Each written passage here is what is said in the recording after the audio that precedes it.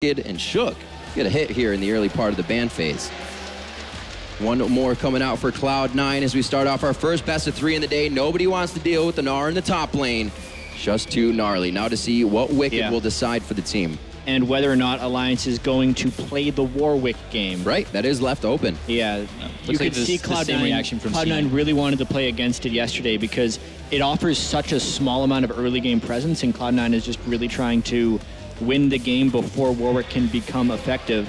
And it doesn't seem like Cloud9 wants to play that game because they want their jungler to be able to help their lanes early. Right. Same thing with this match. And the first pick Corki here, now we have seen many first pick Corkis, but this does limit the options that Cloud9 has because they really, if they want to run the double AD, they need the Corki to do the mixed AD and magic damage. That's the way that that comp works out best so that you can't itemize against it effectively. So I think that's a particularly savvy pick for Alliance first here to make Cloud9 show something new. Well, when I was speaking to C9 yesterday, they actually said that they didn't really, as we said, they didn't plan on that. They didn't plan to do a double AD comp, so they actually practiced not for that. So Alliance taking that away is not necessarily going to limit C9 in the way that we normally would. True. Doesn't really hurt it. It's something they were able to adapt to on the spot. So it looks like they're actually able to get a little leg up with that pick going over to Corki. I wouldn't say it's a leg up. Corki's still pretty tough to fight against, but we're waiting to see what Alliance still pans out the rest of the team with. Seeing a bit of little pick composition coming out now, or a lockdown if anybody gets caught out, and ward control if Cloud9 can put it down with that Lissandra, and Thresh so far locked in. I wonder if a bit of Soraka coming out yesterday as well. I wonder if we'll see Aurelia coming out of Wickd against Lissandra. It should have a relatively okay laning phase. Aurelia is actually banned, Snippy. Well done, Snippy. Yeah. Well, see, Cloud9 the answer to that is no. No, we will not see it. The team that learned from Worlds. Elise is going to do it. Oh, no, don't do it. No. I hear he's been practicing it a lot. What are your reservations with Elise? I mean, I feel like she takes more effort to use than she did before the patch, and she was barely worth the effort back on the Worlds patch, basically. Right. I don't think she has the type of late game scaling she needs, or necessarily early game presence to make up for those things. And we talk about the level 6 a little bit with the stats and the health going down. She doesn't have an explosive 6. She just gets 6. As team fights are a lot more centric now, Elise just doesn't have that presence in team fights that other junglers necessarily provide. But cocoons are still insanely strong, and Shook is a player that's known to land those cocoons, so it can create a great impact in this poke game. If you just land one cocoon, follow that up with some damage, you'll take down towers, you'll take down objectives. I'm so worried about their composition shaping up so far because it is relatively low damage in the late game right now, so they're going to have a very impactful top and mid laner to make this work. Also, balls on the Lissandra again. Great in lane yesterday. Very lackluster in terms of his positioning and ultimate choices, and that actually delayed Cloud9's victory pretty significantly against Pain. There isn't going to be a Warwick in this game, though. He was caught out a lot by Warwick ultimates yesterday. It's true. Sneaky getting Lucian, that's going to be very good for them. They're putting together somewhat of a composition that we saw from them yesterday, so they're going back to comfort for what they feel now. We know Sneaky can wreck some house on that Lucian, but we're looking for the damage coming in from Alliance, and that's not really going to bring all the damage that they need, but quickly locked in for Rekkles. What rounds out this team now for the mid lane? What can control it? I mean, LeBlanc is still there, but you could get locked up by the Lissandra if you try to go in hard on a fight. This is going to be a tough pickup for these guys. I mean, they can still use the Corki, right? Yeah.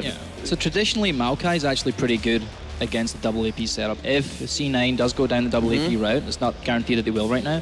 But when we looked at OGN, Lissandra had a really solid laning phase against Maokai in the top lane. It's really important to note that this is one of the first games, if not the first game, that Jace has been available, and Jace would be an excellent pickup for Cloud9 if High is able to play in the mid lane. I feel like it would have been an excellent pickup for Alliance as well. Yeah. They would have the Corki plus the Jace poke, mixed damage basically coming in as well as tank and Maokai, but none of that stuff was happening. Fizz versus The in team. that pressure in the mid lane, though, from Jarvan and Fizz against the Xerath, I wonder if we're going to see a level 2 gank coming out of Meteos again. He did it in the previous game, and I think that could happen again in this game. All right, well, the teams are locked in. We see both sides. We will be into game shortly, but we're going to take a quick break before we're back with Alliance versus Cloud9 from the Intel Extreme Masters San Jose League of Legends.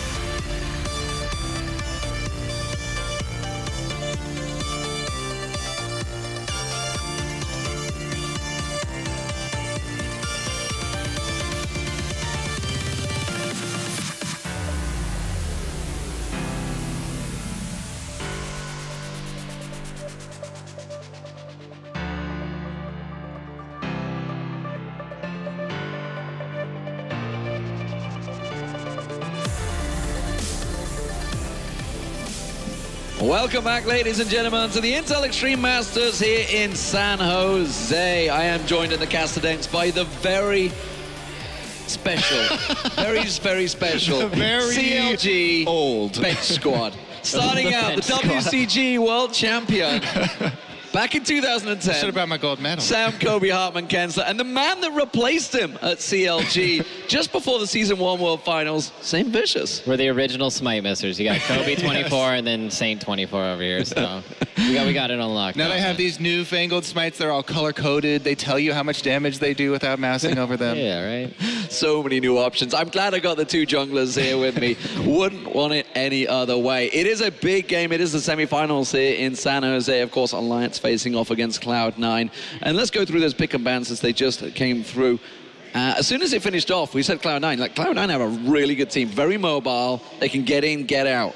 Yeah, one of the things I like is a bunch of gap closers versus Xerath versus a team that has the opportunity to poke so much. And then, as Saint was talking about, Fizz is just a good last pick just because he has that healing debuff. And there's a lot of healing on this team as well. So if they build that magic resist aura pretty early on, I think they have a good chance. It's also really hard for the Elise to put pressure on Fizz. I mean, hitting a cocoon when you have a... like, you can make yourself pretty much untargetable. It's going to be pretty hard to gank that. But I think if Alliance could actually get ahead and get, like, a poke situation down and start, like, whittling them down, they can be really well. And it's going to force Cloud9 into a position where their only option is we have to engage on them. And if they mess up that engage, then it can go really bad for them. And of course, we should talk about that man that was just on the screen there. It is his debut, Rekkles, his very first game. I actually had the chance to talk to him yesterday, and he was like, it's very different being here, right, with Alliance, because his family, the only thing he's known in League of Legends so far has been the 2 years he spent with Fnatic, because he was there for a full year before he was able to play in the LCS. So it's a big change for him, and of course this is his first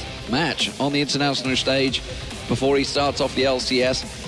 We heard Monte Cristo talking about it. AD change is not that big of a deal in terms of team comp, but it's still a lot of pressure on his shoulders. Yeah, and he's going to be going up against Sneaky. Like, Sneaky is the most solid AD carry for North America. He comes and performs very well every single time, so it'll be a very good test for Rekkles. Yeah, I think Sneaky's a really consistent player, and I think just the duo together, him and LemonNation, are going to be able to definitely... This is going to be the test, if anything, for Rekkles. Well, let's see if there's any level 1 plays. Cloud9 were the one that made it yesterday. They went very aggressive on Pain Gaming, and it looks like they're going to be trying to do the same thing here. And obviously, we've been talking very heavily about jungle because the 420 patch, there was a lot of changes to it. But again, they get in that vision in and around the blue buff.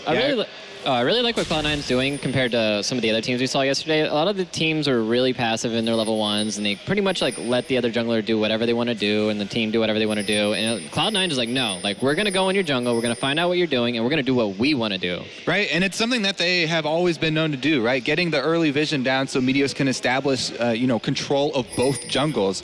In this new patch, getting control of just one of the sides of the jungles to get information on where your opponent is starting can be really, really huge.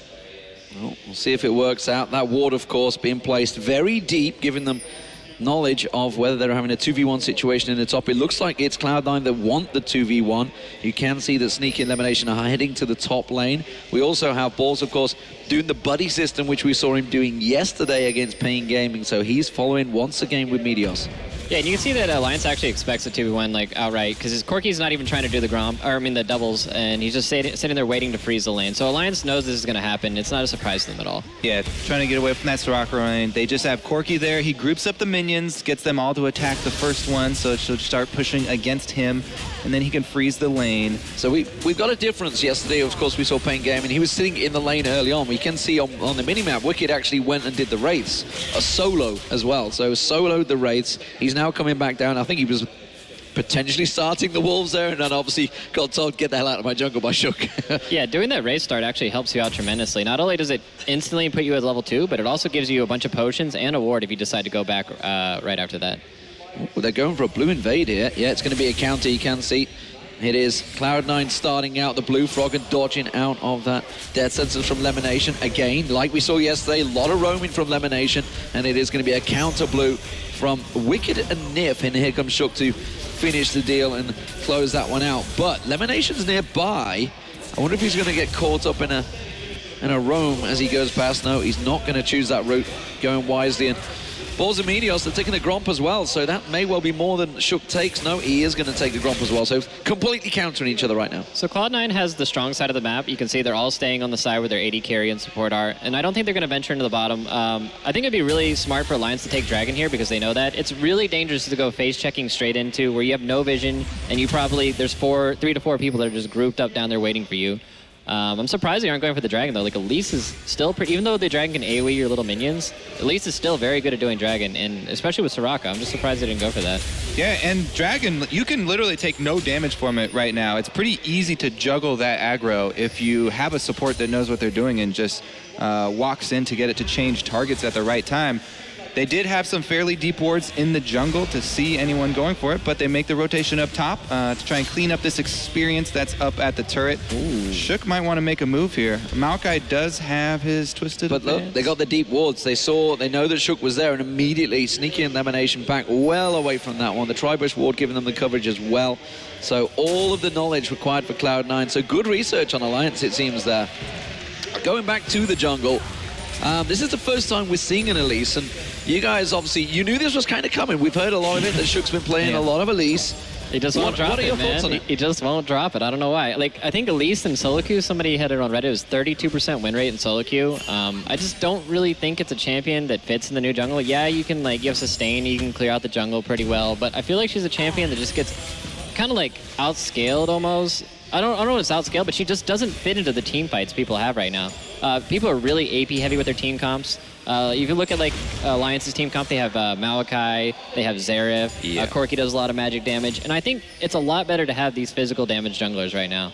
I mean, they have pretty much a full AP team right now. I mean, Corki even does about 50% of it, so it is a full, very much heavy AP comp, and that actually may prove a problem for them late game, because Cloud9 could certainly stack up some of that magic resist, though. At the moment, we are seeing Meteos taking a peek towards this mid lane. Xerath, a champion we've seen a fair amount yesterday. One of the more popular champions, it seems, in 420 so far. Yeah, poke is really big right now, and as you can see, he gets a pretty good chunk there onto high. But because Cloud9 have been spending a lot more time mid with their jungle roaming around, high has actually accrued fairly good CS here against Xerath. You know, the range disadvantage not hurting him at all. Yeah, it's actually a really good matchup for Fizz if you can make it out of the laning phase and pretty much get to level 6, because you have so much kill pressure with Jarvan. Like, all you have to do is hit the fish, and then you're just done. Like, you don't have any escapes. That barrier is not going to save you. Yeah, really, it's up to Xerath to try and take advantage of those early stages where he can try and keep Fizz from CSing, but because of the lane swap there, he got a lot of support, so he's got a good start. I was watching 3 pick and bans, and I mentioned, it's like, why did we not see a LeBlanc instead of a Fizz? I think he was scared to blind pick the LeBlanc because... no, it was the final pick. It was the final pick. Oh, you're talking about for Cloud9, yeah, for high. Is it just not a champion he plays? Nyph actually caught in. Wickd going very deep on that one to defend him. That was not a death sentence they wanted to take, and they didn't come out too well in that exchange. Oh, well, to touch back on that note, I think they just really wanted the healing debuff from Fizz, and then also High is a really good Fizz player, and it just gives you a little bit more engage. I think I like Fizz's engage better than LeBlanc when it comes into the mid and late game. Yeah, specifically High. He's just put so much more time in on Fizz than he has on LeBlanc. Always nice to be a bit more comfortable. We'll see how he can roam around too. They've got decent ward coverage around that mid lane right now, already putting down the pink wards. A lot of pressure on his top tower as well. That's being taken low. LemonNation getting focused on. They're going to see Shook come in there. Could they get first blood? They're going to leap up towards him. It's a good play from LemonNation, and he gets away safe. Another nice escape for Cloud9. Just really hard to get any like gank follow-up from a Soraka. All she can really do is she can drop a silence, or she can maybe slow you if she nails you with the Q, but it is so hard to hit that. So I think if that any other support, that gank would have worked. Yeah, especially with Maokai. I mean, he's got the CC, but they're lacking some damage up there. Yeah. Meanwhile, Meteos comes down to try and defend this pink ward. Maybe a little bit of a bait here for Frogen. They're invading on the red side jungle, trying to establish some vision, you know, just in case the early dragon fight does come about. Yeah, I really think this 2v1 favors Cloud9. There's not really much pressure coming out of the Soraka lane, so they can pretty much do anything they want. And on top of that, Thresh is just a much deadlier roaming presence. This is a bit of an invade from Cloud9. They're stood on a ward. They're both actually spotted each other with a ward. Now they know there's 3 members there. Are they going to collapse on towards it? Rekkles is coming back. He's just gone back to buy a fade, so he's going to come back with the item. There's the ward coverage cleared. Wickd is out of mana right now, so even though he has teleport, if he joined the fight, he would not have a big presence. So Sneaky not being there is not too scary for them. They're able to get it anyway. Yeah, they give it up. They're not even going to try and fight for it. So red buff stolen away by Meteos, not even contested by Alliance. This is actually really big that they're taking their jungle because they're cutting off a source of income from Alliance. Now all Elise can really do is she has to go the long way around, and she can clear 2 camps there and hand off the blue buff. So she's going to fall really far behind it and farm for this. And I love the way that they did it. They full clear the red, not only to take all the experience and gold that's in the small minions, but also to get the timer on it for the next one. Plus, they clear everything except one small camp, or one small baby from those raptors. Those things are on a 100-second respawn timer once that's finally cleared. So that's going to be gone for a really long time, which means no Oracle's Smite reward for their team for a long time. It's going to hurt their vision coverage. Yeah, that's actually really big. If you have a little bit of attack speed, you can clear multiple wards. It's not just one ward you can clear with that. You can actually clear like 2 to 3 wards if you have backup.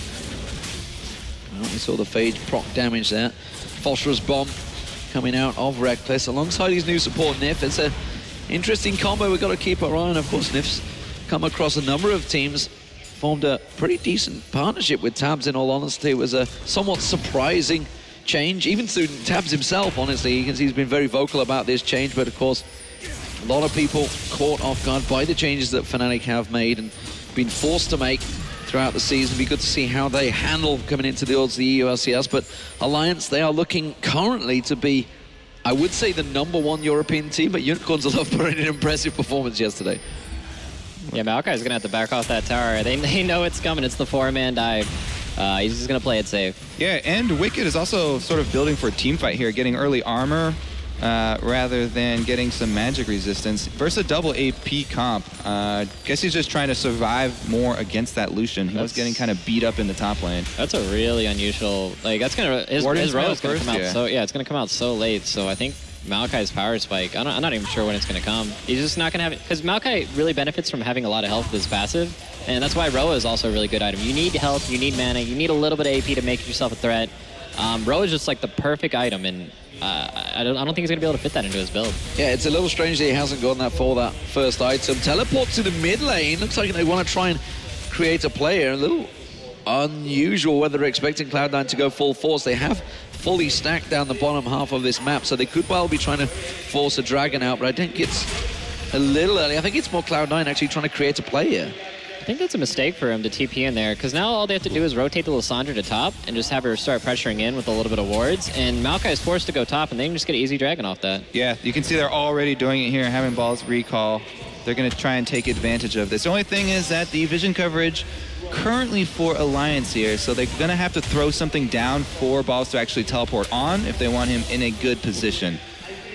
Well, Frogen not landing a single skill shot there. That tower, though, has gone down, and that equals things up 1 apiece. Slow start. 11 minutes into this game, no first blood just yet, and very much equal on gold, these two teams. We expected this, very much going to be a tense affair between them. Cloud9, of course, on home turf, effectively, were based in San Jose throughout last year. Did recently move to Santa Monica. Meanwhile, of course, Alliance coming in as what were the European hopefuls, but that's all been blown apart, of course, by Unicorns. A fantastic performance yesterday. They are waiting in the finals. It is down to one of these teams to join them. And right now, Balls on Lissandra, just like yesterday, he's doing a fantastic job.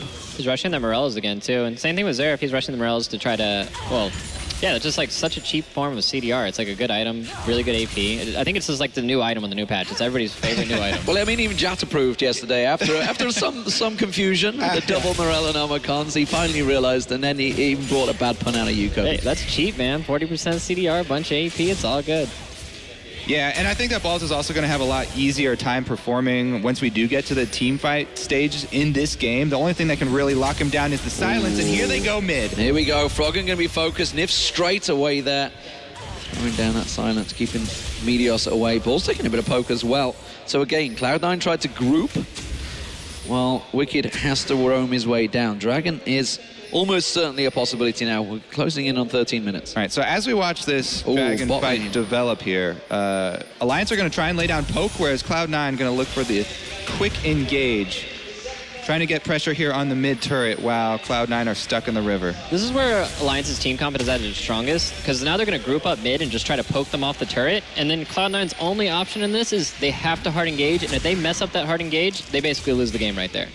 Well, they forced them away. Rekkles has joined the team, and that is now a 5-man Alliance squad. They have the river control, they have the ward control. It is leaving Sneaky all alone on this bottom tower, and this could be the second turret of the game. It looks like Wickd has to deal with this, and again, nobody going to start off that dragon. It's a little scary when there's no picks. Yeah, Cloud9, whoa! Fish just to try and clear minions there and help, but some good jukes from high. He had to use Flash. Flash as well, yeah. Wickd now also having to pop his ultimate down the bottom there and try and get out of it. Flash also burned by the top laner.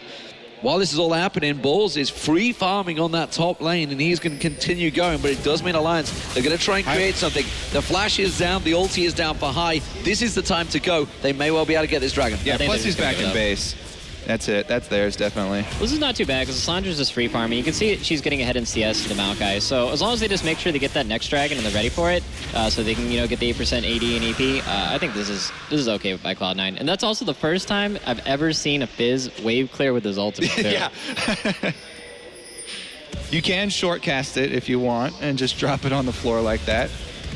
Well, currently, Alliance have grouped, and look at this. Balls and Meteos waiting to lock them up, and they are very much tightly stacked. That could be a horrendous ultimate if Balls catches them in the right spot. They do gently back away. Sneaky takes down that bottom turret. That's the second turret for Cloud9, and of course, with the global gold changes to the dragon, it does put them in the lead. One more Rekkles shot. continuing to take down the second turret for them. And that is Alliance now with their second turret as Cloud9 back away. But that mid turret, it's a big one to take down, and Cloud9 had to give that up fairly easily. Well, this is really dangerous for Alliance, because now the majority of the outer turrets are down. So the only thing they can group up on is that top turret, and they have to go pretty deep into the enemy territory to do that. And when you have like this poke comp versus a hard engage comp, that's when you're going to be your most vulnerable. Plus, they'd have to move a lot of their vision up there. Right now, they've spent pretty much every single ward that they have down around that dragon pit to get that first dragon. I like the little line of wards from the blue side. You can see they have the little 2 pink wards down. They have like perfect symmetrical little ward placements. Well, Cloud9 continue to play this one slow. It's kind of what we expected. Or Cyanide getting involved in this one. Ex-Fnatic player alongside his ex-teammate. And he, like he said, kind of surprised to see Elise, just like you were, just like everybody was here. We kind of knew it was coming as well. We're like, is he going to go for it? Warwick and Pantheon were both available, as was Jarvan, but Elise, one of the first, I think it was like the second lane of picks they went for, so very early pick as well. So Shook very much still relying on that old champion.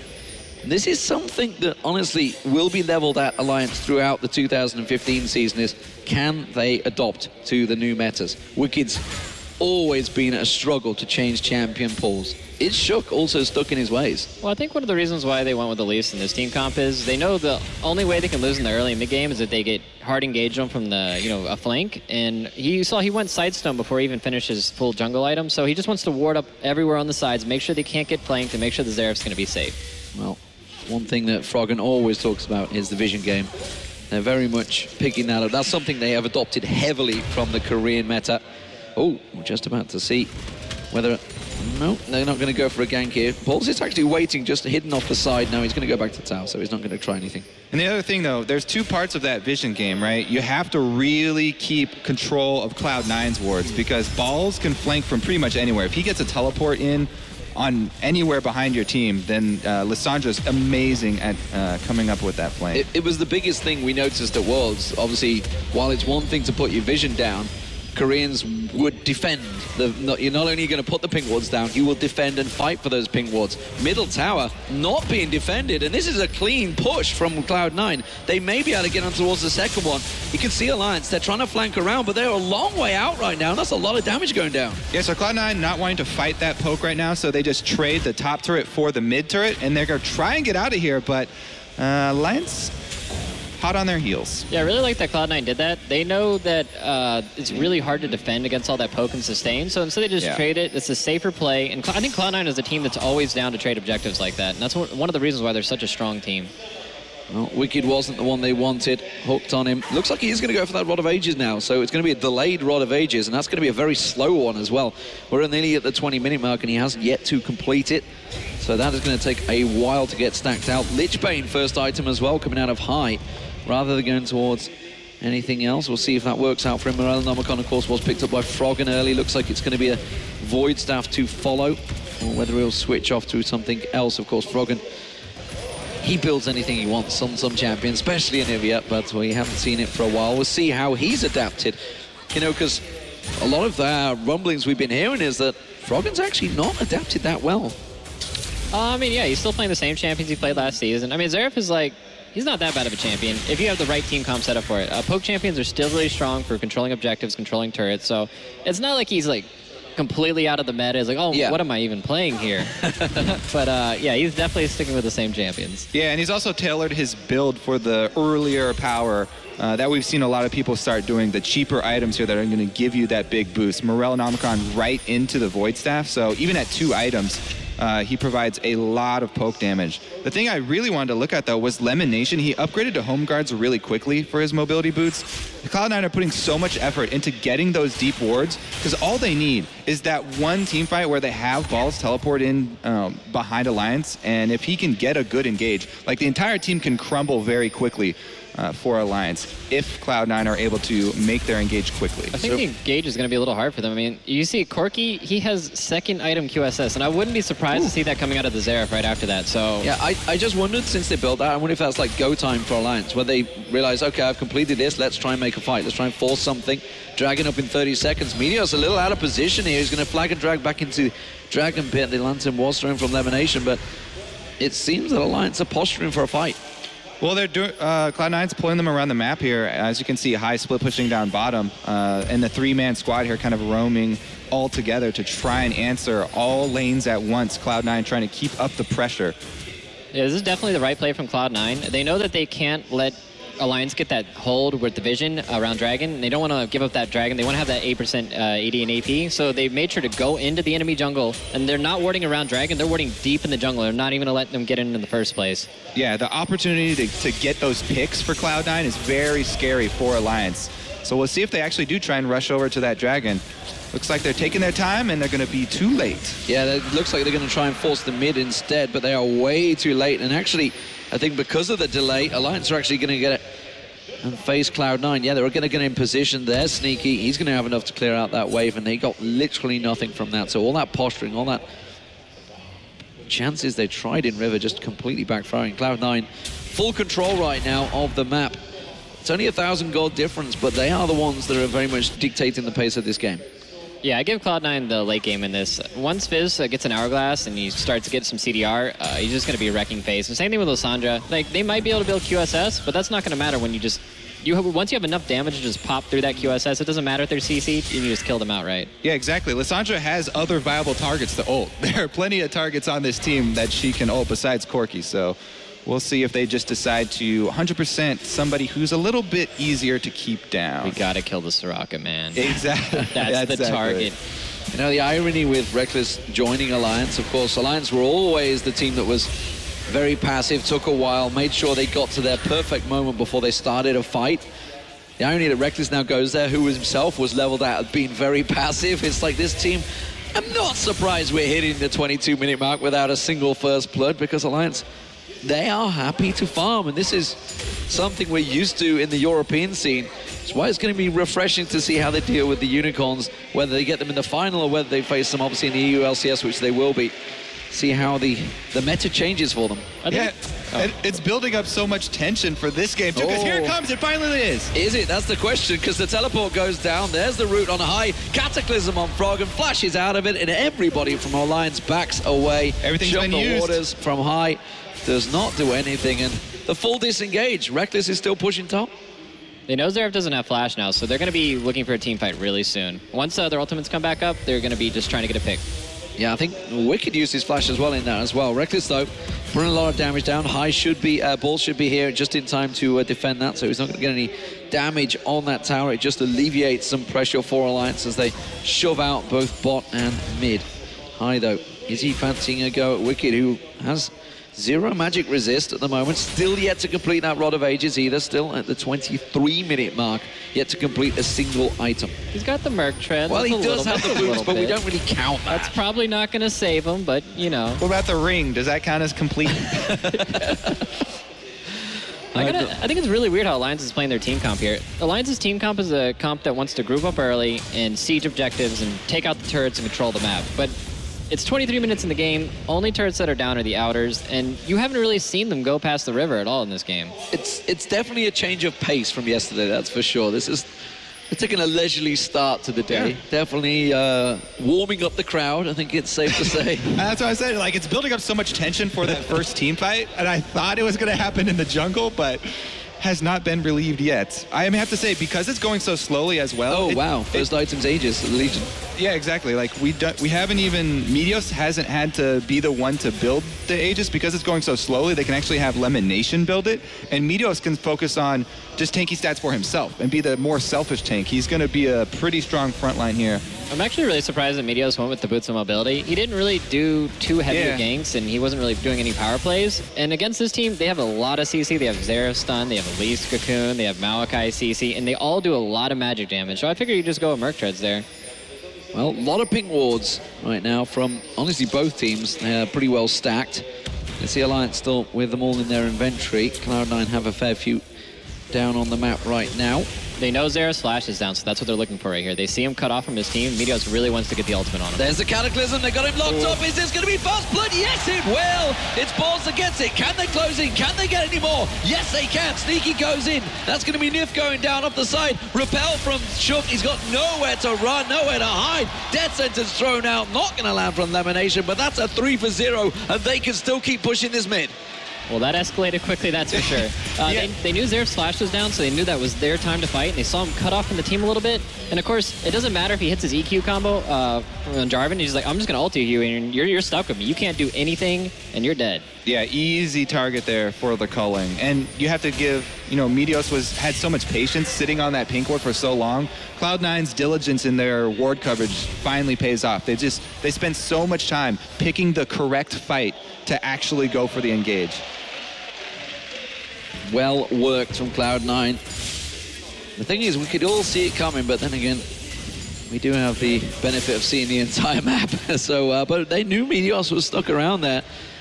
As we said, with that flash down, they were very patient in their play, took themselves an objective from it, and now we'll see what they do next. Hai got himself killing assist in there. Nice stack of gold, but Alliance are putting pressure on this mid turret. There was a lot of pressure on the top, but right now this turret's going down fast here. We are going to get Balls come around. He should be able to clear this wave out. Have they got enough? They take it down. That's surely a mistake from Cloud9 to back away and let that happen. Yeah, it looks like they're just going to rotate top. They don't really want to fight for the dragon. They want to use what their team comp is good at, and that is they've locked him up. They've locked on Hai. He's going to try and bounce away from this one. Wickd trying to lock him up. The rest of Cloud9 trying to rotate, but they're too slow. They're still in the mid lane. There's going to be a lot of damage going down on this. Frogen's locking out Meteos. Meteos going to slide in, flag and drag. He's calling the Cataclysm once again. Fires up the ultimate. Not enough to take down Hai. And the rest of Alliance are scattering like the wind. Balls is going to keep on chasing. The Death Sentence lands onto Shook. He gets locked down. Back around the side. Wicked's getting locked up. Sneaky will finish that one off. Meteos picks up the kill. And the rest of Alliance back away. Just as they thought they made a play, they go 3 for 0 once again. And now Cloud9, they could go Baron. Yeah, not sure what Frogen was doing in the jungle there. It looked like he didn't get the memo. The rest of his team's like, yo, man, we're going top. We're going to take this turret. Let's do it, team. Let's go. And Frogen's like, yo, I'm just going to go venture around the forest for a little bit. Yeah, Xerath is like that artillery mage, and you always want your artillery on the back line, especially if they don't have flash ready. Meteos has done such a good job, though, of finding him and singling him out for an easy kill for Sneaky. But that's going to be Dragon number 2 here for Cloud9. I want to mention, there was a clear opportunity for Baron. 5 members there, 26 minutes into it, could have been a fairly easy Baron. Instead, they chose to go for Dragon. Is that now a sign of the way this game is really going to go? Because 5 stacks of Dragon is far more than a Baron now. Well, I don't think it's really about that. It's more that junglers are really poor right now, and they haven't built any armor, so he can't really tank it at this point. Yeah, the Baron fight's actually pretty strong right now. But again, here we have the replay. LemonNation does come up with a big hook onto Shook, not able to dodge that one at full length. And the squad down here, Meteos and Sneaky, found another one. Yeah, I was sitting there looking at that, trying to figure out why is Xerath, like, what was Frogen doing in the jungle there? Is he just like trying to... Just slow-moving Xerath. I got nothing, man. I'm like, I have no clue why he's He has only got tier 1 boots, as opposed to pretty much everyone that has tier 2 and more on Cloud9. So maybe he was just caught out in the rotato. Yeah, wasn't quite in position. Trying to swing up top from mid, but they took different paths. Team just left him in the dust, man. This is really important when the Alliance's team comp. You just have to stay together as a close unit. If you don't have the Maokai to peel. They have flashes this time around, but that's Frogen. He's already used it. Stun goes down, gets the damage down. High's locked up. Cataclysm pancakes from Meteos as he slides in. LemonNation's going to get taken down. Alliance are picking up some kills this time around. They can get on towards balls, but not quite enough damage. Rekkles is going to have to kite them around here. Meteos putting the damage down. Can he get back on towards Sneaky? Wickd's locking up on towards him. Throws out the saplings. Meteos is being kited. Rekkles gets himself one. Wickd goes in. Gets the second. They can clean up for the ace. AD carry versus AD carry. And Rekkles comes out victorious. And it's the ace for Alliance. And that is exactly the team fight that Alliance wants. They want that team fight where they're going to be funneling in. Xerath can get his damage off on a line. And then Maokai is just going to be that brute force front line and peeling for them. Yeah, and I think as far as that fight ending there, Meteos kind of baited Sneaky and Balls to re-engage with very, very low HP going after Corki there. Let's take another look. All right, so here it is. They do want to go after Frogen once again, and he does land the fish into culling, but Frogen's able to escape this time because his flash is back up for this one, and they lock down High. Yeah, I think High should have looked the E out there rather than going in. He was exhausted. I'm not really sure why he E back into the fight there. Yeah, I don't think he... Right after his Zanyas, he immediately went down. But here it is. So Meteos is at full life, so he feels like he wants to keep going, but Sneaky and Balls are so low, they can't get past this Maokai. And there's no way that full tank Jarvan is going to be able to solo that Corki. So why did Frogen not flash out of that ulti?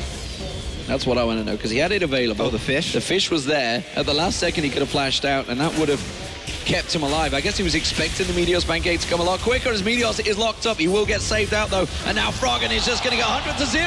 Is it enough? Yes, he's taken down. There's the bleed coming out. High now getting locked up. He can't get an escape from this one. Teleport comes in. There's Balls to try and turn this fight around, but Cloud9 are very low on hit points right now. Nyph gets focused. High goes down. Wickd locks onto him. Balls is going to get dropped as well. Sonya's Hourglass is enough to save him for now. Is it going to be enough? Here comes Rekkles. Clean up crew once again for Alliance. Ooh. Sneaky, though, doing the damage. In comes High, tries to lock on towards him. Meteos will get on. QSS saves the day, and Rekkles picks himself up a trickle. There's the quadra kill for Rekkles. That is why Alliance paid the money to transfer this man into their team. Again, this backline here, Rekkles the entire fight, dumping out the damage, and that QSS definitely coming up big for them. Yeah, Rekkles is just free to do whatever he wants to do. They dropped all their damage on killing that Xerath, and they still have to deal with this front line and get through to Rekkles, and Rekkles is happy to sit in the back. He has QSS, he can't be CC'd, and he just do free auto attacks all day. Well, I mean, Wickd doing his perfect job of just tanking for days there. All right, so let's take another look at this. High going straight in onto Frogen. And he's able to use the Zanyas and survive long enough, but even though they killed Frogen and High was still alive, High had to spend the whole time escaping here and didn't get to add much more damage to the fight. Rekkles, you can see he's in the middle, has to Valk out over the ultimate from Balls. But he's just putting out so much damage, and they're having a hard time getting through Wickd. Sneaky finishes him off, but again, loses the heads up. I think he was actually able to dodge the damage of Sneaky's Q right there as well. He flashed, I think he flashed it. He would have gone down to the double, I think, but flashed away just in time. And Rekkles now 7-0-3. Well, what a debut, that's for sure, and what a close match. We had Cloud9 starting to look to be in control, and I think for themselves as well, I think they felt they had a clear favorite in the team fight, but it's been Alliance that have come out on top in the last two with two clear aces, but still, Cloud9, they are the ones being aggressive. They are the ones looking for the kills as Wickd just gets tankier and tankier as this game goes on. Balls' damage is going to become a problem soon. Oh, Wickd actually went with the new item, the movement speed one, the one that allows you to hard engage and then slow everybody around him. I think he's going to use it as a peeling tool in this game. Wait, what is that? What was that item called, Kobe? He's going to be terrible. What is it called? Righteous Glory? Yeah, the Righteous Glory. All right, the Righteous Glory of Wickd. He's just going to be running in and peeling with that thing. I can't wait to see it. This is the first time I've seen this item in competitive play. Well, they definitely do have the tank advantage here for Alliance, with Wickd as the 100% dedicated tank. Any tank that you get coming out of the jungle is going to be sort of that discount tank, not going to be quite able to soak up as much as Wickd. And Cloud9 still haven't been able to complete their locket either. I think if Cloud9 gets that solid engage that they've been looking for, I'm definitely going to give it to Cloud9 in this. And they have the vision around Dragon. This is a Dragon you don't want to give up because it's just more movement speed for more engage from Cloud9. And also you mentioned Soraka pretty early on about being a very good target to take out first for Cloud9. Her being up this long in the team fights really, really extends them for Alliance and is exactly what they want. Dragon going down very quickly though. Move speed is huge for this Cloud9 team. If you look at the bottom lane, there's this massive wave piling. Oh, they've locked on LemonNation. He's going to go down. Will he get sniped out? He will, but that's a bit of a waste of the ulti. And now the rest of Cloud9 try and put the damage down. High getting locked up. He gets dropped. Balls is in trouble. Zonya's hourglass is not going to be enough to save him from this one. He gets picked off for a double kill for Frogen. And the rest of Cloud9, they're pushing. Are they going to go straight for Baron? It seems they will. They are 3 dragons down, remember. They have to try and make something from this. All right, Cloud9 going down bottom to try and get something out of this. They're going to get at least 1 turret. Alliance going to split here to try and wave clear. They don't need everybody for that Baron. This is dangerous because they could lose the inhib. Remember, has both summoners. Yeah, there's a flash up and a barrier, so even if he gets Cataclysmed on in Meteos, he could put pressure on towards him. Nyph has joined him, but that turret is down, and that is a fair play. Frogen now caught out, just try and get away. Sneaky taken very low. Remember, there's no ultimate from Frogen just yet. It's on a cooldown. It's a pretty quick one, but it is on cooldown, and that, no, Meteos, are they going to try and collapse onto this one? No, it seems they're going to get away scot-free. And a Baron for an inhib turret, that's a pretty good deal. Yeah, this is really in Alliance's favor right now. If you get Baron on this kind of team comp, this pokey Siege team comp, it is just going to be brutal for Cloud9 because their only option, once again, is to hard engage. And if they don't get that engage all perfect, it's just the game is done. Yeah, there's no way they can wave clear. The cannon minions buffed up by Baron have such long range that there's nobody who can get to them. They have 1 culling, and that's it. They can buy time for 1 wave here. Other than that, it's going to be really hard for Cloud9 to clear anything. There's the Infinity Edge just completed as well for Rekkles, so he is going to be putting yet more pain down. Wickd also getting tankier. Frozen Heart completed for him. And of course, Frogen keeps on stacking out that damage with another needlessly large rod in there. Is that going to be a Zonya's? I think it may well be. We'll see where it goes.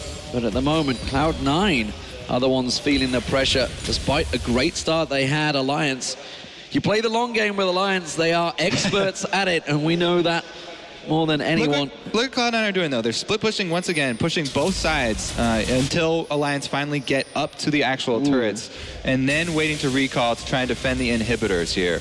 So let's see if they've created enough pressure. Meteos trying to draw them away. That top tower is going to go down. I don't think anyone's going to... Oh, no, he's going to back away. Balls is backing away because they're feeling the pressure on this middle turret. We did see a little flank from Meteos. He wanted to get around the back of him, but he was quickly cut off by Well, that's actually Wickd. not what he's trying to do. He's trying to keep the minions away from the people with the Baron buff, so they're not going to get pumped up. And he's pulling them away so they can't have any siege.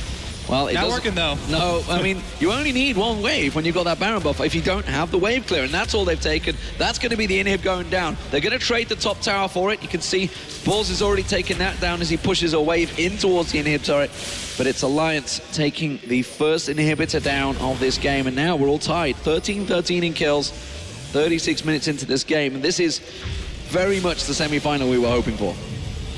Yeah, Rekkles is definitely showing up big. There's been a lot of people have switched teams in the off season, but this one definitely looks like it's fitting. 7-0-6 so far, working very well with the team already. Yeah, he's having kind of a strong performance. I mean, Sneaky is definitely showing out too. He has 7-2-4 when his team is slightly behind. Well, they're not even behind in gold, but they're behind on the objectives as far as like turrets and inhibitors. I don't know. The Lions still have half on their Baron, but I don't think they're going to be able to use it in a siege. So I think the next team fight's going to be posturing around the Dragon. Let's not forget, Sneaky went 16-2-10 as well in yesterday's game. So he's had some pretty huge performances for Cloud9, very much in his element. And 7-2-4 is certainly not a bad score for him right now. Of course, Lucian was a champion he had banned against him in the quarterfinals in the World Championships because he had such a good performance on it. It drew the bans from the Koreans, but as it stands, it's Alliance. Have they got anything in the tank? The Baron buff has got a minute left on it, and the timer. I'm not too sure they're going to gain too much from this, pushing back up the mid. It's surely the top lane they want to start looking at, taking down that inner turret, but it looks like they're going to try and control the waves. There goes Wickd, cutting off towards the top. And yes, the rest of the team are going to follow, but High, he's left alone here, and this is an exposed inhibitor. Yeah, it looks like Alliance will take this top turret. I'm actually not 100% sure if the Maokai can even handle the Fizz at this point. Hai has a Void Staff, Lich Bane, Hourglass. He does a ton of damage, so it'd probably be a pretty close fight. Yeah, he has the main 3 items there for Fizz. That's huge for him. He has to worry, though, about any sort of reinforcements before going for a 1 versus 1. Wow, everyone from Alliance pulled back for that. Every member of the team. So, well played, Hai. That's done enough to delay the Baron buff. That's going to wear out. It's got just 20 seconds left on it, and that will drop off. So, Dragon in a minute. Can Alliance fight for this one? This is something they need. They need that 8% bonus because they haven't been able to get it once yet, have they? Yeah, Alliance have one dragon. Alliance actually do have 1 dragon, but really what they're worried about is 4 what we need? You know what we need? We need a counter in this game. Yeah. I think the new spec mode, it's great. We've got so many new smite things in the jungle that have all got these new little buffs, but the biggest important change to the whole game was this dragon change. Shook getting hooked up, not going to be enough. That's not the target you want to get. You can just repel out on that. And of course you have Soraka to also heal the burst there. Soraka healing Maokai is a really big problem for Cloud9 right now. There's no way they can take down this front line. They have to get a good flank in, and this is what I was talking about with the Elise pick earlier, how they valued getting the Sightstone early, is he's just going to be warding up all their sides and behind him. You see how Hai is trying to get around behind them, but it's all warded up. They know when he's coming, and they're just going to move around as a unit and make sure that doesn't happen. Well, Wickd's fighting 3 members of Cloud9. Has he got enough to tank them up? He's going to lock up balls. Zonya's Hourglass going down early. There's another Zonya's from Frogen. Frogen in trouble. He's going to get locked up and dropped by a pancake, but they are grouped up heavily. Have they got the damage to try and counter it? No. Sneaky picks up 2. Can he chase on Shook very low? There's a triple kill. Chases on towards Rekkles. Rekkles has to get the hell out of dodge right now because he's looking to try and chase and get that Quadra. Sneaky has not got another flash available. He can't get on. And Alliance, they're in trouble. They've got it back. So they're shoving and chasing here, going for it. Balls is going around the side. He's going to flank around any moment now. Has he got enough to chase on there? Can he lock up onto Rekkles? He will get in there. There's Rekkles. He's in trouble. Tries to clear it. Hooked in. And he goes down. LemonNation with another beautiful Deathfire grasp. Nyph is in trouble. He's going to try and back away. Cloud9 can close the game right here.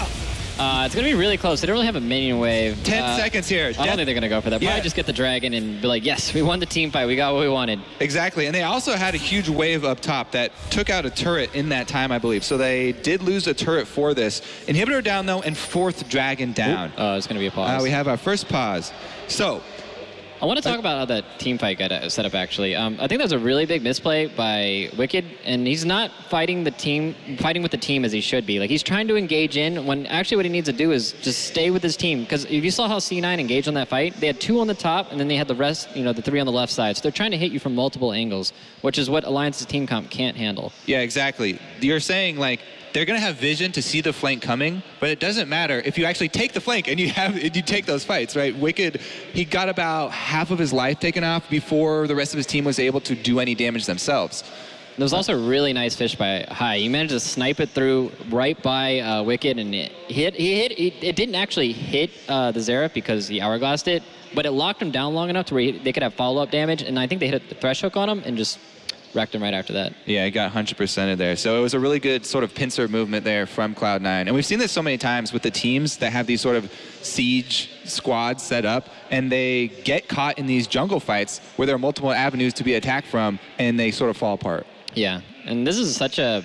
I feel bad for Alliance right now because they were in the driver's seat and they just lose this team fight. They had all the control and they just lost this team fight. They lost their bottom inhibitor and then it goes right into a pause and you can see it on their faces. They're all just sitting there. Yeah. And they're like trying to contemplate what happened, and you also can't talk about the game during the pause either. So you're sitting there and all you have are your own thoughts. You're just like, oh my God, like what? Built up rage, I think. Let it sink in. Not rage, it's more just like uncertainty because you don't know if you lost the last team fight because of what the team did or what the enemy team did, and you're trying to like pick that apart in your brain and you're trying to think about your next move. But you can't even tell that to your teammates. It's a team game. You're like, well, I hope you're on the same page as me over here. You're like looking at the other guy. You're like, maybe if I can just send him some telepathy or something. So when that happens, like the minute you unpause, is it just like a big, massive blurb of communication? Yeah, it's like everyone's like, it wasn't my fault. I was like, all right, man, I got like flash up and like, and then like everybody starts like, we're gonna go bottom, and it's like pretty much all the thoughts that people had sitting there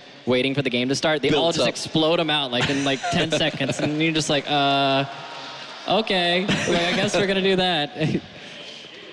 So we'll see how it works out. So inhibitor down for Alliance, inhibitor down for Cloud9, but it will be respawning very soon. So very much Cloud9 back in the driving seat in this game. Very tense, but that was just a great flanking maneuver really from Cloud9. That's what that was all about. Yeah, and it's actually, it shows the strengths and weaknesses of both these teams really well. That's why I've really been enjoying this game, because both of them have shown the strong points of their teams at different points in the game. I think the biggest thing though, 4th Dragon forces so much pressure. It gives Cloud9 the ability to force whatever they want, because everybody knows that 5th Dragon is just way too much power. If you let that go, then it's pretty much game. Well, not just the Dragon. Yeah, Cloud9, they have their mid inhibitor down. It's going to be respawning pretty soon. But the big thing is bottom inhibitor's down, and guess what's coming up in like a minute and a half? Yeah. The Baron. So you have to leave somebody bottom, and you can force Alliance into this mode where they have to make a play and they have to TP in. And if you can bait that TP out, you basically win a free Baron if you just don't die there. Yeah, and that's a really good point, because TPing in with this Alliance team, you need everybody there at the right time. If you don't have Wicked, like the tank with you when the team fight, those few seconds that the teleport takes the channel, it could be over by then. Somebody's gonna die in that time. That's true. The Elise isn't going to be up front lining against that Fizz that can just they have so much damage out of Cloud9 and so much catch. The fight is going to be over before the TV ever happens. And on top of that, Maokai has a really difficult time clearing out super minions, especially since he has no AP. He didn't build that Roa. I want to see how long it takes him to kill one of those super minions. It's probably going to take him like 45 seconds or something. Well, here we go. Back in the game. Dragon up, and this could be the 4th stack for Cloud9. And as you mentioned, once you reach that 5th stack, it is very hard to come back with that double buff. Stacking up 16% damage bonus is enormous on anyone. If you get the Baron on top of that, snowball is happening. That top tower is taken low. There was a big wave of super minions also in the middle. You can see half the hit points shredded off that Nexus turret. So it is far from over this game. Cloud9 still very much chasing it, but the blue buff been stolen away from High. They do get a consolation prize there, which is big for Frogen to have that blue buff, of course, with your siege. But as Saint said, there's a big thing pulling them down bottom. The line of super minions will create that extra man there for Cloud9 and have constant pressure on the bottom side. Oh, it's a trap. They're going to try and set up a trap here, Alliance, you can see. But I don't think Cloud9 are going to be dumb enough to trigger this and walk into it. You can see Meteos and LemonNation being the ones to check. LemonNation, of course, can throw out that lantern and check those bushes from a long way off, which is what he's doing. As soon as he takes a sapling, he's well aware of what's happening. High's flanked them already. He's circled around behind.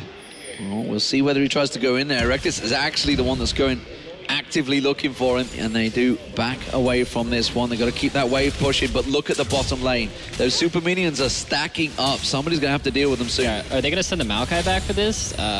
He's going to have a really difficult time clearing this, and all they have to do, Cloud9 doesn't have to do anything. They just have to keep that mid wave under control and then just control around Baron, and their play is to do nothing right now. They don't have to start Baron. They don't have to do anything right now. You see, they're just going to walk back and forth until they see Maokai bottom. Well, there it is. Baron started off. Maokai a million miles away. Has got teleport in there, but there's no resilience from Alliance. They're going to let Cloud9 take it, and now with 4 Dragon buffs and the Baron, this is going to be a very hard defensive job for Alliance. Yeah, I think even it's going to be ridiculously hard for them to defend a Baroned up Cloud9 team. That's probably the right call, not to rush into Baron Pit. They had no vision. You can't really rush in there as this Alliance squad. Yeah, once Cloud9 saw that Alliance was giving up on that ward, and they also saw Maokai show up bottom, like, well, I mean, I guess we'll just take the free worm. And they're just going to push down mid lane right now. They have all the super minions, and they're going to let the minions do all the work. And if you remember, the Baron buff also makes the minions take, reduce magic damage, reduce AoE. Yeah. So it's going to be really hard for Xerath to clear that out. And it's going to be up to him, too, because the range on those cannon minions is probably the most annoying thing about this, because they sit outside of turret range and just slowly whittle it down. Yeah, who's going to kill this cannon minion on their team? There is no pressure on Cloud9 right now. They can just relax at the gates here. If they don't even end up getting this turret, it's not that big a deal, because as we said, the Dragon's going to come back up eventually, and they have complete control of the map right now. And just keeping Fizz bottom, they know Fizz is like a terrible champion in a push. You're not going to walk up and siege a turret at all, so he's just going to be down there putting pressure on that lane. So the hope for Alliance right now is that Cloud9 get over anxious and dive the turret. I'm not sure if that's going to happen. You can see, look at the range on that Cannon and just popping shots off from very long way away. Frogen's having to snipe them down at the moment, but that turret's already down to half hit points, and there's a gigantic stack building in the top half of the lane. So that's going to have to be dealt with very soon as well, along with those super minions in the bottom. That's where Cloud9 are rotating to. They're going to head off towards there. Oh, LemonNation caught out, and Rekkles pops him off with a rocket. That was not in the playbook for LemonNation, that's for sure. Yeah, I'm not sure why he's over there. I mean, Cloud9 had exactly the position they wanted. They had that wave pushing in. They had nobody could deal with it because they have people. They have to deal with high as well. Like, they could stretch Alliance out then. All they had to do was just sit back, let the minions do all the work. And that is exactly what Alliance fans want to see. A pick like that, that was the most crucial time for them. That brought them barely some breathing room. Both of these inhibitor turrets were about to go down, and Cloud9 still keeping up the pressure here. That wasn't in the ultimate from Frogen either. It had to be in the stun, and the Arcane Pulse just catching him out there. Super Minions still in the bottom. See, they're continuing to keep the split push going, but there's just not the same pressure there was a moment ago, and lack of that, Cloud9, they're backing away. They know that maybe that chance at sieging has been lost. They took that middle turret very low, but just not enough. I think they should go back to sieging. If you look at Frogen's mana when he's clearing the wave out, he has Morello. He doesn't have Chalice or a Chalice item at all. So he's not going to be able to regenerate that mana. He's using all of his mana to wave clear. So if you just keep the pressure on, keep high bottom, like LemonNation's back up. You lost 30 seconds off your siege, off your Baron. You can still use the Baron and still use that pressure to get that mid turret. I've not seen a mid laner with a QSS for a very long time. It's so cheap right now. That was one of the first things about the preseason that caught my eye. Reducing the cost there to actually get that item, because Negatron Cloak's not even in the game anymore. I'm actually surprised they didn't get it sooner. I mean, it's only 1,200 gold. They have like a really heavy magic damage team. They have the Lissandra and the Fizz that's going to be coming up to pop you. I'm honestly surprised I didn't see it earlier. Well, now that he does have it, the two main damage sources here for Alliance are going to be able to get themselves out of Lissandra ultimate. 50 seconds. Let's see, though, ward coverage has sort of been established by Cloud9. There are some openings here for Alliance, and they definitely do not want to give that one up, so... Is this going to be the first 5th dragon we've seen competitive? I don't think I've seen a 5 dragon in any of the OGN matches. Yes. It's been, I believe, the longest game of the tournament so far. Wickd's going to phase check. He's going to catch it. He's the man that wants to be taking the damage, but I'm not sure he planned on taking over half his hit points in damage from Cloud9. And now, as you mentioned, the 5th dragon. Alliance absolutely have to fight for this. Again, the Cullen massaging down on Wickd. He has got teleport, so he can go back to base, but remember that fountain charge. That's not even as quick as it used to be. Teleport, though, so he can just go back, heal, and teleport in for a re-engage. Or can he? If I tries to bounce on top of him, didn't manage to get back this time around, will be drawn away. And Cloud9, they know this is the big one. 5 dragon stacks is huge. It's going to go down very fast. And Alliance are a little slow to react to this one. They've got it. And now Shook tries to flash in. He's too late to the party. They've got the double damage. Wickd goes in, but he's just left all in his own. Rekkles getting picked off the side. Balls gets in, takes him down. Alliance are in trouble. Nyph flashes away, but Sneaky's chasing on him. He's going to finish him off. It's the ace for Cloud9. And surely game 1 of the series. What a valiant effort there by Alliance. They knew they had to fight it, but Cloud9, once they could burn that dragon down, there's no chance. Well, just like at the World Championships, Cloud9 took down Alliance in their first matchup in the group stages. And it seems that history will indeed repeat itself here. But this is a best-of-3 series. We have more games to go. But what a start from Cloud9. It was a 47-minute epic, but they are 1-0 up in the Intel Extreme Masters San Jose. What a relaxing start to the day for us. Such a long early game there. First blood not coming till well past 20 minutes. And we do finally see there is this new preseason sort of mechanic in the game that 5 dragons sort of forces an end to it. We probably won't be seeing any more, 60 plus 80-minute games this season in League of Legends. Yeah, I already know Twitch chat just spamming the Resident Sleeper like over and over again the whole game. But I feel like Alliance actually made a lot of blunders in that game because their team comp is all about grouping up early and then just taking the objectives and forcing the enemy to engage on you. And you saw they didn't even really group up for those more inner turrets until, what is it, like 25 minutes into the game? I think if they just really put the pedal to the metal, grouped up, used what their team comp's good at, and just started taking all the outers and taking all the vision, it would have been a lot different game. Well, what a fantastic start to the series. It took a while to get going, but boy, did it heat up. We saw a lot of aces in there. We're going to go over towards our expert desk to take us through